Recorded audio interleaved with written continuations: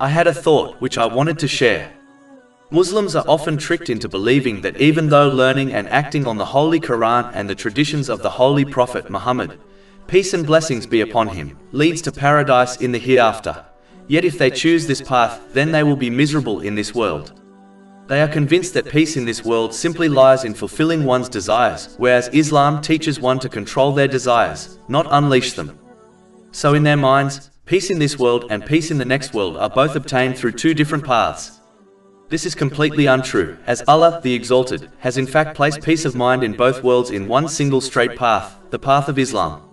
One must not be fooled by social media, fashion and culture, and instead always bear in mind that the controller of hearts, which is the station of peace of mind, is none other than Allah, the Exalted.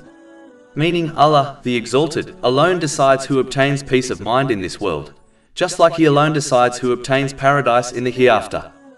Therefore, one must seek peace of mind in both worlds in the sincere obedience of Allah, the Exalted. This involves using the blessings one has been granted in ways pleasing to Him, as outlined in the Holy Quran and the traditions of the Holy Prophet Muhammad, peace and blessings be upon him. Chapter 16 and now, verse 97. Whoever does righteousness, whether male or female, while he is a believer, we will surely cause him to live a good life, and we will surely give them their reward in the hereafter according to the best of what they used to do. If one incorrectly believes that peace of mind in this world and peace in the next world are obtained through two different paths, they will inevitably try to obtain peace of mind in this world and delay practically preparing for the hereafter.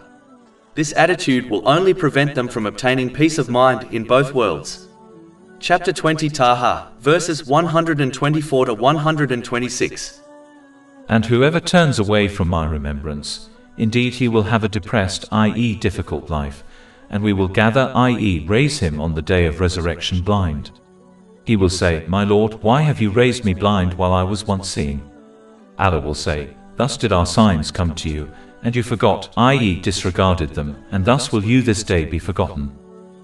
Over 400 free ebooks, audiobooks, infographics, podcasts and blogs available on our website, www.shaykhpod.com.